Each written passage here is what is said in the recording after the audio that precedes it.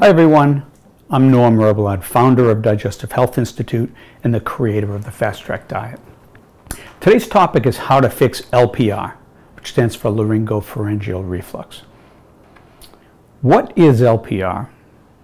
LPR is known as silent reflux because classic reflux symptoms like heartburn are often absent, but it is a form of reflux with the contents from your stomach, including things like acid, pepsin, often bile, and other intestinal contents, travel up the esophagus to the throat, the larynx, the sinuses, eustachian tubes, and can even be aspirated into the lungs. This process can cause a variety of symptoms, including hoarseness, sore or burning throat, having a bitter taste in the mouth, throat clearing or cough, difficulty swallowing, globus, that feeling that there's a lump or something stuck in the throat, wheezing, breathing difficulty, or asthma-like symptoms and postnasal drip. Gas, bloating, belching, and heartburn may or may not be present. While some of these symptoms can be caused by other things, such as viral or bacterial infections, smoking, vocal abuse, allergies, pollutions, or other irritants, chronic symptoms are often the result of persistent reflux. If you suffer from these symptoms on a regular basis, there's a good chance you have LPR. Now, what to do about it? The most recommended treatment is acid-reducing medicines, such as PPIs or H2 blockers. But do these really work for LPR? According to the systematic review entitled Management of LPR with Proton Pump Inhibitors, data from these trials show that PPI therapy is no more effective than placebo in producing symptom relief in patients with LPR. The same conclusions were also reached in a 2016 meta-analysis on the efficacy of proton pump inhibitors for the symptoms of LPR reflux.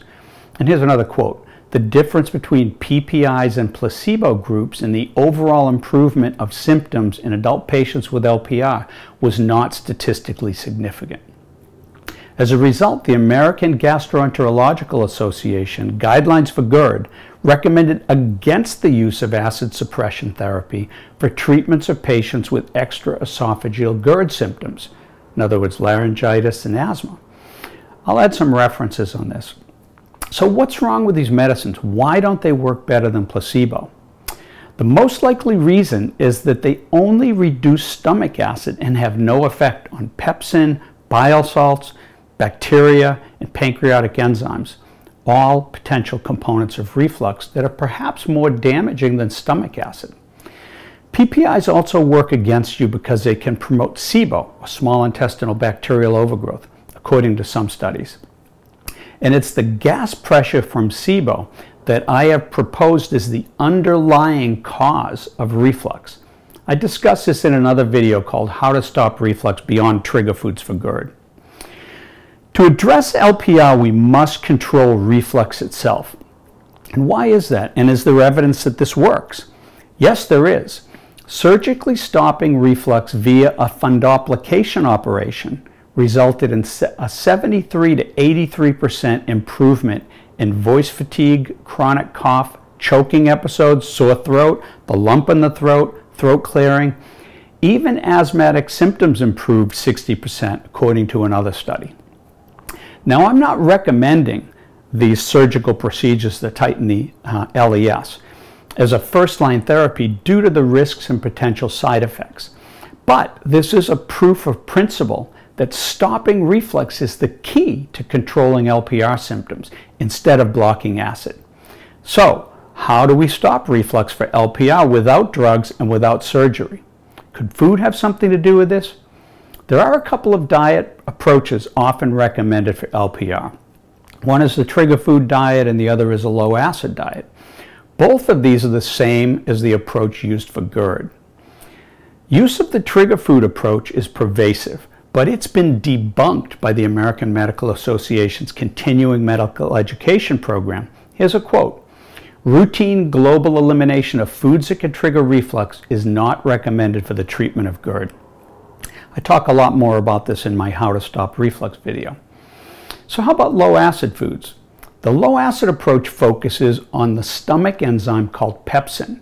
It's made in the stomach and it helps digest protein, but when it refluxes into the throat and surrounding tissue, its presence becomes inflammatory. Because this enzyme is only active at an acidic pH, the strategy is to avoid acidic foods such as tomatoes, vinegar, fermented or otherwise preserved foods, citrus, certain spices, coffee, soda, etc., because these foods might activate it. While this approach makes rational sense, it does not include an element to control or stop reflux, and rather deals with reflux after the fact. Making the picture a bit more complicated, I mentioned that in addition to pepsin, reflux also contains acid, bile, other enzymes, and bacteria. The impact of these elements will not benefit from a low-acid diet. So is there any diet approach that is designed to stop reflux? To answer this question, we need to understand the cause of reflux and how it occurs. For the last 60+ years, the cause of reflux was believed to be that these lower esophageal sphincter muscles, or LES, at the top of the stomach, either becomes weak or relaxes at the wrong time. And I believe this theory is inaccurate or at best incomplete, and I have proposed a different idea in my books Heartburn Cured and Fast Track Digestion Heartburn. There's solid evidence that reflux is caused by poor digestion of carbohydrates, which just so happen to be the favorite fuel and food of most gut bacteria. When too many carbs are not fully digested and absorbed into your bloodstream, they persist in the intestine and can feed blooms of gas-producing bacteria. In fact, only 30 grams of unabsorbed carbohydrate can allow bacteria to produce over 10 liters of gas in the intestines. This gas eventually makes its way back into the stomach. The idea is that intragastric gas pressure puts pressure on the LES, eventually forcing it to open and allowing reflux to occur. Like Mentos in a bottle of Coke. This increased intragastric pressure is well documented in people with reflux. So how do we translate this into an action plan for LPR? Looking through this lens, the sound solution for LPR is to stop reflux by depriving your gas-producing bacteria in your gut of excess carbohydrates. And you can do this by limiting these hard-to-digest but fermentable carbohydrates. These include things like lactose, fructose, polymers of fructose, polymers of galactose, resistant starch, fiber, and sugar alcohols, with the exception of erythritol, which is a sugar alcohol that's not fermentable and it is gut friendly. The Fast Track diet I developed is designed to accomplish this. The Fast Track diet systematically limits the full spectrum of hard to digest but fermentable carbohydrates in your diet. Based on food type and serving size, each food or drink is rated by a point system I created called FP, for fermentation potential. The lower the points for each food and drink, the lower the symptom potential.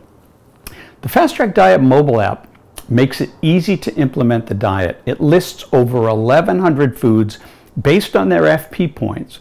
It also has a built-in calculator to determine the points of other foods as well.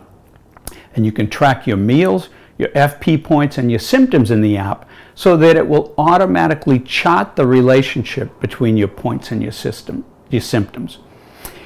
You can read the Fast Track Diet mini chapters in the app before starting the diet so that you know how it works. Gut-friendly behaviors and practices are part of the system, as well as a means of identifying and addressing underlying causes that are specific to your case of LPR. For more information about the Fast Track Diet, you can read the Fast Track Digestion Heartburn book, which also applies to LPR. For questions and support, you can join the Fast Track Diet Facebook group. For individual consultation, you can reach me directly through digestivehealthinstitute.org. One final note, LPR is a subtle but persistent irritation that will take some time to heal, even after you stop the reflux. It can take several weeks to several months for full resolution of these symptoms. So if you like this video, please share and subscribe. Thanks for watching. Until next time.